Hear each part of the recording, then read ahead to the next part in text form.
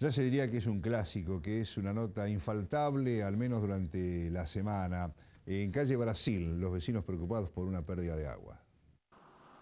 Los solteros, como yo, sabemos que en el colchón se produce un fenómeno. Están acostumbrados a dormir en el medio, el colchón tiene un surco, lo que hace que cuando querramos ir hacia los costados se nos complique, volvemos al punto medio. Da la impresión de que este tramo de calle Brasil al 1600 está viviendo el mismo fenómeno. La calle, a partir de unos 10 metros desde la esquina con calle Catamarca, se empieza a hundir al medio. Tiene el mismo surco, este surco que lo recorre de punta a punta, que en este lugar puntual ya está demostrando el mal estado en el cual está el pavimento. Observen, aquí la calle está totalmente rota, está brotando agua por todos lados y ni le cuento a todos ustedes el olor. ¿Y usted qué me tiene para decir de lo que está pasando acá? Yo fui la que llamé. Bien. A Canal 9. Porque hace un mes y medio el colectivo pasa y medio que se hace así de costado. Y llamé a UFA 2 veces y no me dieron bolilla. ¿No es cierto? Todavía que no consumimos el agua. Pues tenemos que comprar el despensa y todavía tenemos que cubrir esto. Esta parte del pavimento parece más nueva que la de los sectores laterales. Cuando hicieron las cloacas nuevas, con los caños de cemento, acá abrieron todo esto. Y ahí fue. Gracias, señora. Bueno. Vemos lo que está sucediendo aquí, Brasil al 1600, pero no se queden solamente con esta imagen. Vamos a retroceder unas cuadras y les vamos a mostrar otro lugar en el cual el agua está brotando de manera tan importante que lo único que falta es que vayamos con un salvavidas. Es más, vamos a ir con un salvavidas.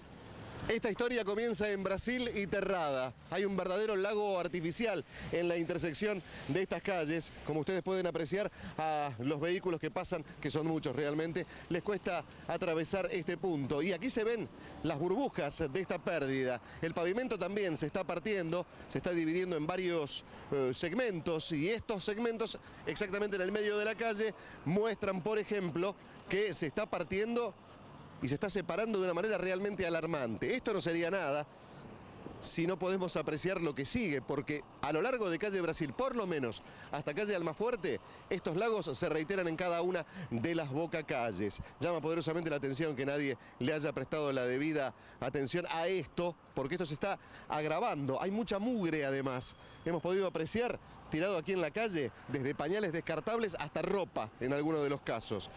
El agua es mucha, se está perdiendo. Es agua que realmente necesitamos. Lo otro que se puede apreciar es que más allá de la pérdida grande que está allí en el medio, acá hay otra rajadura, otra pérdida. Lo que sucede es que la caída de la calle hace que todo se desplace por lo menos hacia el sentido de numeración en aumento.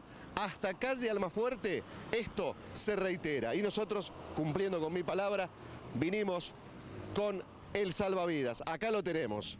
Yo podía haber venido con el salvavidas natural, que es este con el cual Dios me ha dotado, pero no. Yo preferí venir con el elemento adecuado para tratar de flotar en esto que se está profundizando cada vez más. Si no me lo creen, vean lo que les cuesta a todos los vehículos pasar por el lugar. Cada vez que los vehículos quieren cruzar por calle Terrada y pasar por Brasil, observen lo que pasa. Y mientras tanto, las burbujas siguen fluyendo en el lugar.